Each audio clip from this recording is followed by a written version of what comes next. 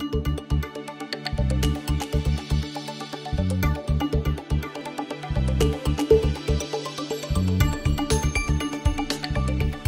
name is Scherba. I'm the President and CEO of Energizer Resources. Energizer Resources has a graphite project in Madagascar. It's a unique deposit in the fact that it's very, very high quality deposit and very, very large. And we have a very quick path to production for the company. We have been doing exploration work in Madagascar since 2007. We discovered the graphite project itself in 2011, developed that up to a bankable feasibility study, and we've been looking at value engineering portions to basically bring down the capital costs, the operating costs to get speed to market for our product in Madagascar. So we initiated what's called a FEED study, a front-end engineering and design study about 3 months ago. We just concluded with the results of that study. The study has concluded that we have a very, very low capital cost in relation to just about every other project out there right now, and it's a project that we can get into production within 9 months period of time. Madagascar's unique geological environment. It's made very, very high quality graphite, volumetrically significant as well. Graphite in Madagascar has been mined for over a century, so it's a very well-renowned quantity in Madagascar. It's never been mined at very large quantities, however. So usually projects have been mining between 2,000 and 5,000 tons per year of flake graphite, which has been renowned to be the highest quality in the world. What we would propose to do in Madagascar is actually get a mine into production that would be volumetrically significant. So one of the world leaders so far as size is concerned. We have a very high quality product as well, so it's good for all demand markets. Our nearest term catalyst is the beginning of our design, development, engineering for the actual mine itself. So that'll probably take us about a month to do that, and then it's procurement of equipment to be building a mine in Madagascar. The phased approach, we're doing this to basically to drop down the capital costs. One of the things we did is we re-examined how you actually construct a mine. We originally had up to 1,500 people on site for a period of 18 months to construct our mine, as envisioned during our feasibility study. What we're looking at now with the FEED study results is we're looking to basically drop that down. So we're looking at a contingent of 30, 40 people putting on pre-built modules within Madagascar. It drastically reduces our build time, drastically reduces our capital costs, while keeping our operating costs very, very low. So this is really a game changer for the company. Absolutely. Well, there's actually two questions that you had asked there. So the first one, so far as the value-added portion is concerned, we are investing in the value-added portions in the back of the plant. Because we have a modular construction philosophy, we can actually add modules on the back of the plant for spheronization. We can look at doing purification on-site or off-site, the expanded graphite market as well. We're looking at all of these various things in a modular fashion, basically in a stepwise phased approach to keep with our whole concept of doing a phased kind of development approach. So far as the costing is concerned, there's two major things that you have to look at for any project. It doesn't even have to be for graphite, and that is the capital costs and the operating costs. The capital cost for our bankable feasibility was $188 million US, which is substantive, but it's on par with all the other large graphite projects out there.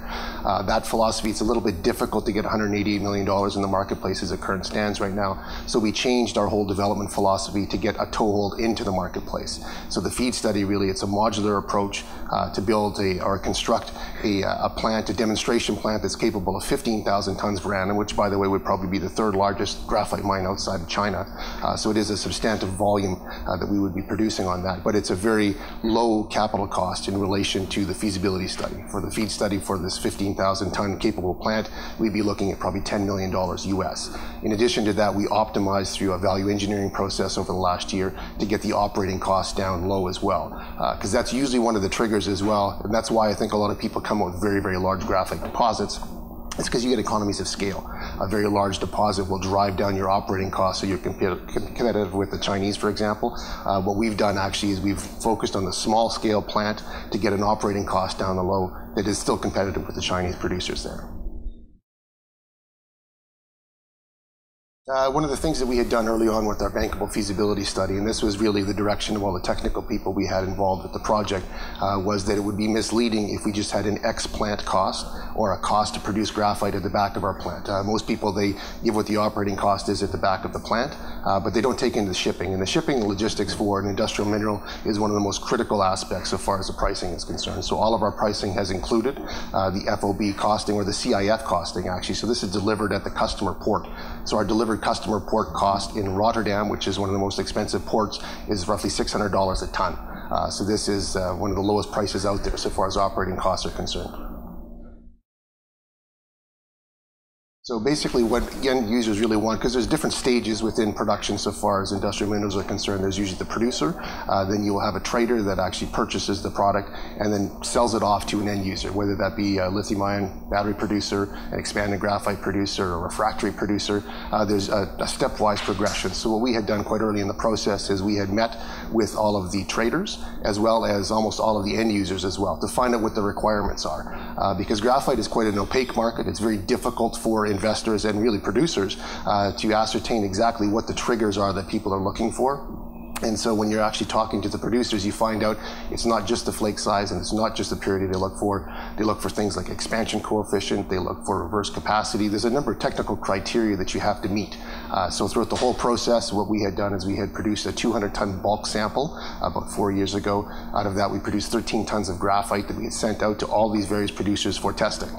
The whole testing procedure started off with a few grams and then a few kilograms, tens of kilograms, hundreds of kilograms, and we sent out samples as large as 1.5 tons to prospective off-takers. So it's an arduous testing procedure. We've basically met all of the criteria all the way through, and the next stage now is actually more volumetrically significant samples or production, basically getting our product in the hands of people as quickly as we possibly can. There's different types of off-takers. So there's the, let's call them the trader off-takers that want to get you raw flake graphite concentrate. And there's also the end users. They often want a value-added product, or else they'll do the value-added portion themselves. One of the other aspects that we wanted to do with this modular type of approach as well is we want to circumvent the process, so to speak, so we could retain a lot of control for the value-added processing. The largest delta in pricing is actually in the value-added portion. So we don't necessarily want to sell raw material to people, and that's why we're looking at the value-added portion at the end of our process as well.